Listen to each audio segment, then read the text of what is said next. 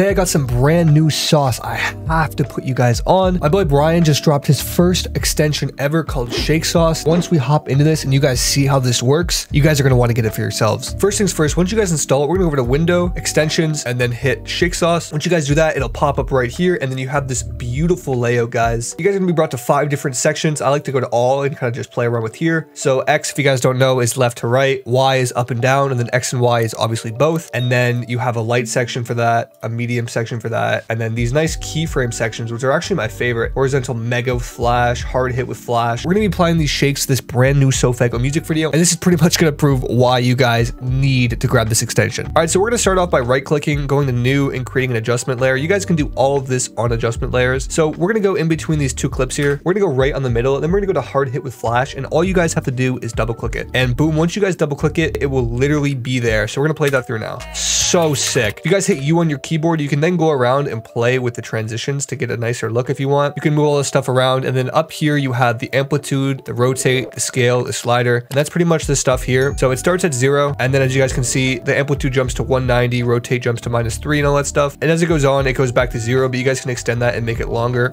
So the amplitude lasts longer. Totally up to you guys. All right, now for this next one, we're going to right click, create a new adjustment layer again, and we're going to apply it to this area right here. So let's crop that, and then Control Shift D to crop on After Effects, delete that area. Let's do a quick hit with flash for this one. We don't want it to be too crazy, but we'll apply that there and we'll see how that looks.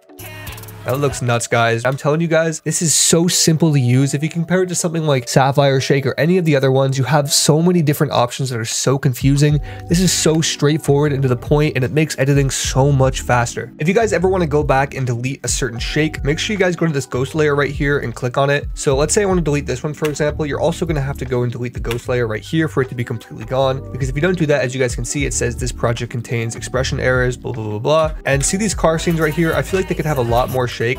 The energy is high once you hit this point, but I feel like it'd have a lot more. We're going to click on it. We're going to go over to intense and put on the X and Y intense. We're going to double click, and boom, that is on there instantly. Looks wild, guys. Look how crazy that looks. So much energy for everybody who just wants that crazy shake, but it just makes it so much simpler and easier to do. If you guys want to go grab Shake Sauce for yourself, it'll be the first link in the description below. If you guys enjoyed this video, I recommend checking out this crazy Polaroid transition effect I have right here. And I also have this super creative 3D Chrome text tutorial. Thank you guys so much for watching, and I'll catch you guys in the next one.